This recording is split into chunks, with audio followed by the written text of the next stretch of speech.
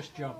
Well, Norm, to have you here this morning, this is something we've been wanting to do for a long time, as you know, and coordinating it with family and friends and with the legislative calendar this year.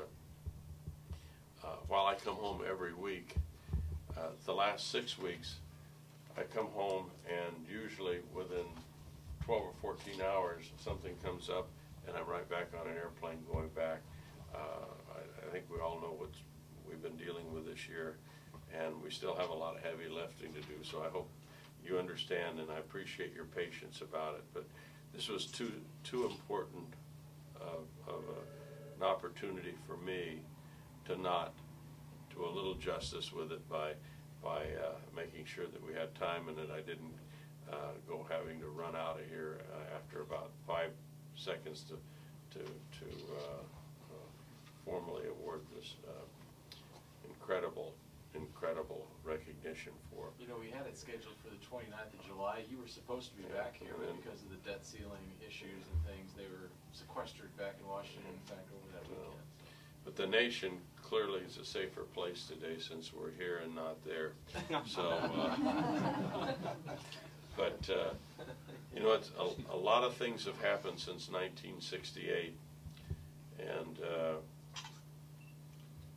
know, the color of my hair has changed a little bit. Not quite as tall as I used to be, but we remember folks like you that made a difference. The incredible thing about what happened then and what we have hopefully learned since then is that while many may object to the war, there is a greater appreciation for the warrior. And that was one of, I don't want to harp on a negative side, but you can't help but look at where we've come and why we have come in this direction since that dark time in our history. I was born in that era. I was raised in that era.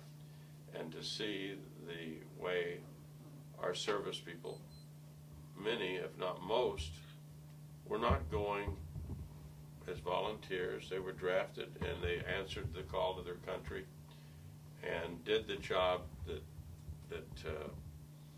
was incumbent on them to represent our country in fighting communism and the atrocities in other parts of the world. And a lot of folks didn't recognize the value of that. The positive thing that's come out of it, I think, is that today, when our young men and women come home from the battlefields of Iraq, Afghanistan, wherever,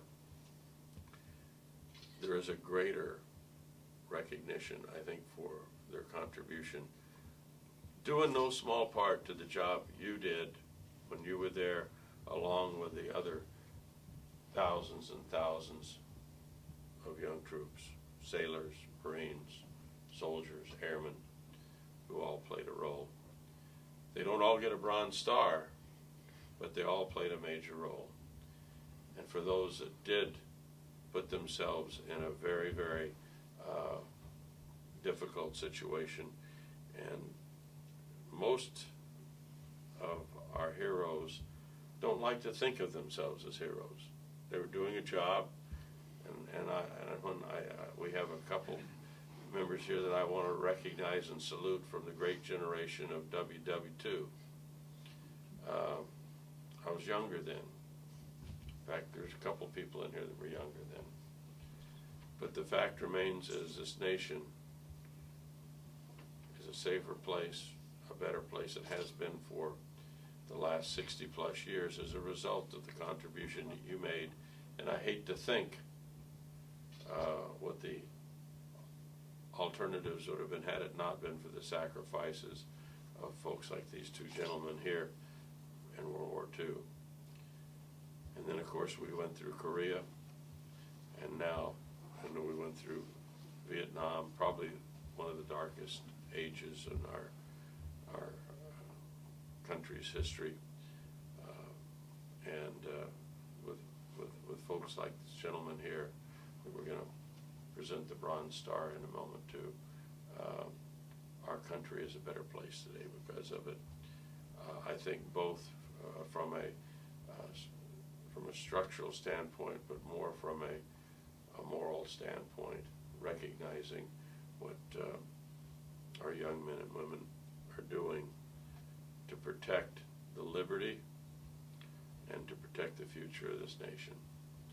And all I can say is God bless you, my friend, and job well done. And while I'd like to be here presenting this to so many other wonderful folks that you served with, but when you're dealing with an issue like MEDEVACs and so on, that gets a lot more personal. I've had the honor of meeting with several families in recent months and years now who lost their son in Iraq or even in Afghanistan. One comes to mind that was a medical guy, and this young man was doing much of what I understand you were doing, helping with a MEDEVAC situation. And I mean, if there's ever a cardinal sin in war, it's taking on someone that's trying to save a fallen comrade. And this young man wanted to be a paramedic, and from Valor. So I don't mean to take anything away from what today is and honoring our friend, but everyone that has made a contribution to this country, in many cases sacrificed, given the ultimate sacrifice. I think we're here today not only for our honoree, but for all those fallen comrades and folks that continue to make those sacrifices. And we just thank God that the sacrifice that you made still brought you home. That wasn't something that was getting in your way when you were there. I'm sure that wasn't something you were thinking about. You're doing your job. That's why you got the bronze medal. Do we have that here, Brian? Or I have it right here. Okay. Does Norm want to say anything? Do you want to? Yeah, I'd like to have. I'm sorry. Go ahead. At this time, I've been doing all of the talking, and mainly because I want to recognize what Norm Campbell has done. Maybe he could take just a second, and if you're comfortable with kind of remembering just a little bit about what happened on that one infamous day, or if you're not, I understand that. Oh, well, thank you, Congressman Gallegly, and I'm pleased to be here today, 43 years later after 1968. Proud to be a member of the 101st Airborne and serve in the Army, and later in the Fire Department and also the Sheriff's Department. Glad to have family and friends here today. We have a number of veterans that you just mentioned. My friend Bill Gates and Lee Hawkins, both WW2 members. Many other members that were in the Army and Air Force and other services are represented here today also. The time in 1968 that this incident reflects was a pretty tough time for us. It was in the early part of May. I have on my picture board back here, I have a list of names. The one that started this. You want to refer to this? Oh, sure. Here, I'll bring it over to you. Here, let's get this back up. Brian could have maybe put another little stick of tape there, or a pin would work out better, but let me just. Brian's doing a good job. Well, you know, Good help's hard to you can find. say all you want, but he's not getting a raise. No, I'm very grateful to have Brian. Well, he's been very helpful with me. I just brought a few representative examples of pictures of certain time when I was in the Army here. But the incident that we're talking about today took place right here. This one here, the 5th of May with Sergeant Elroy Byer. And it was I recall it was a morning very similar to this, kind of gray and dark, and we started out going into this village, and then just it opened up, he got hit right away, and from then on, I think our training just takes over. And my friend, who's my current friend now, was our lieutenant at the time. This is named Dan Roach here, who was heavily involved in all that. And later on, when he found out that I was not nominated or anything, in the last couple of years, he actually started with Congress and actually made a lot of notifications and contacted our former commanding general and many other people to make this come about. So, well, it's one of the greatest honors our office has in playing a role in making sure that recognition is given, and it's clear. This is a classic example of how a soldier goes in, does his job, and for 30 years never thought about any recognition about.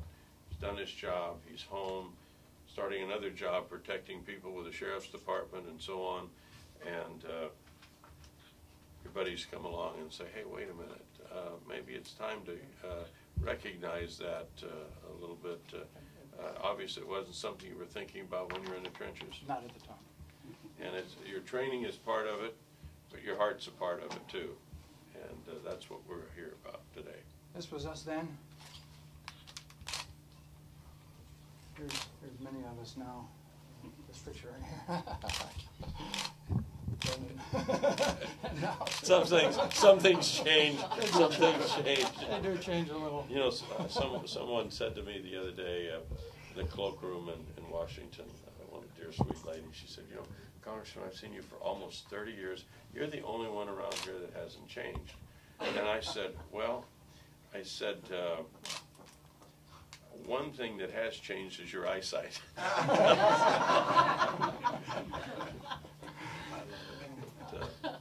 We value this, and you want to introduce any of your family Sure. and so on that are here this morning? Yeah, thank you very much. I'd like to introduce my wife. This is Janice, and my son Bradley, who is a Marine. My other son Ryan, Semper Fi. who's right behind us there. He's a current Los Angeles County Deputy Sheriff. His wife Kim, her mother Lois, right next to him, and my grandson Colin. What do you think about your grandfather? I think he's very brave and honorable. Oh, thanks, I Colin. think that says it all. My sister Susan, brother-in-law, their son Kevin. My sister Susan is a commander in the Sheriff's Department. And we've got, of course, the two fellows there from the. Did you both serve in the Army, Air Corps? Army Air Corps. Army Air Lee Corps. was in the Air Corps. Army. And Bill was in the Army, landed D-Day, and then came back later. Got out of the Army, and then they called him back again and said, hey, you need to go to Korea this time, Bill. Oh.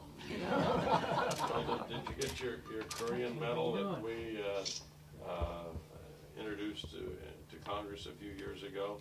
If not, make sure we get that for you, because there are certain benefits and other things involved for those that served in Korea. While that was not a full-blown war by definition, in my opinion, it qualified, and we were able to get legislation passed to honor our folks in Korea as well. So you may be entitled to something you didn't even know about.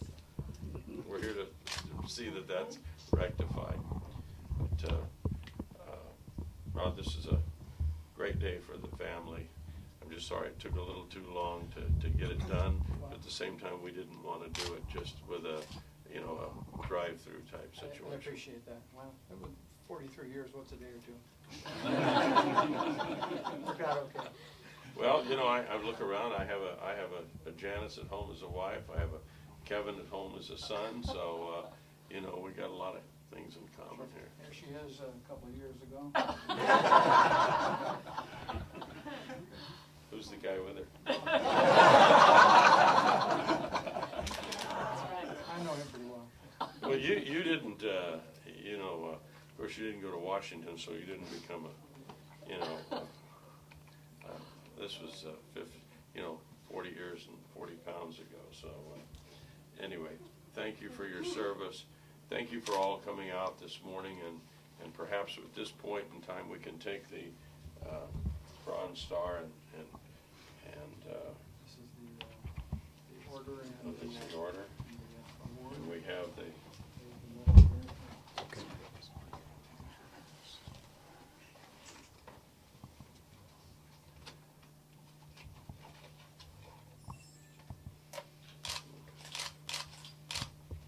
It's with incredible pleasure and honor that that this morning, let's see, we've got, let's see if I have a date here. I want to just check carefully. I guess we don't have the actual date, but I know it was 1968. May the 5th, or 6th.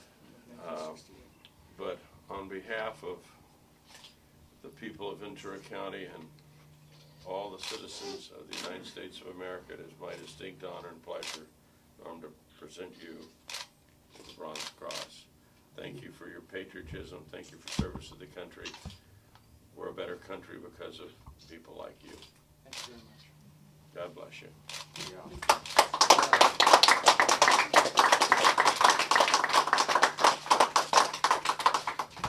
Now, if anyone here would like to ask a question of Norm, I'm sure you'd be happy to answer. This is not something that, these things you don't buy at Kmart, I can assure you. So,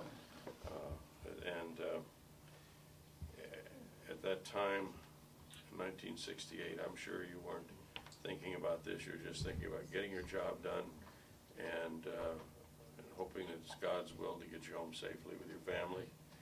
And that happened, and thanks to your friends, it was time to recognize this, although it wasn't really part of the equation when it happened, was it?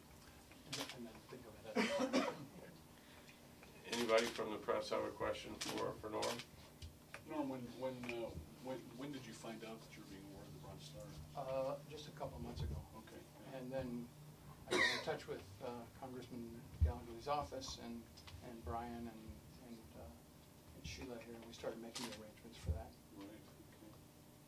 Okay. My friend Dan Roach here, who's kind of surreptitious about this, been working on this for a couple of years, and he was asking me a few questions from time to time because we Skype frequently.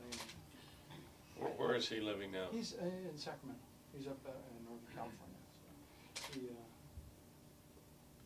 he kind of got all this. Well, he did get all this going, and then as the time came along a couple of months ago, I kind of got wind that there was something happening, and then he finally told me, and then I got the letter in the mail from the Army, and then I have a feeling that it probably means about as much to him as it does to you. he wishes he could be here today. I dearly miss him. I would love to have him here with us. And he wants a picture, so I hope we have one. I'm sure we'll find a picture. I think we can help you out. And how do you feel about getting the medal? Well, I'm honored. I'm humbled. It's there. See these guys here. These guys here.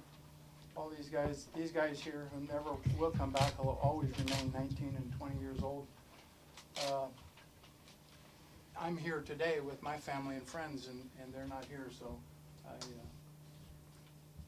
feel that this is as much theirs as mine. So I just happen to be there, and some of them will never be here.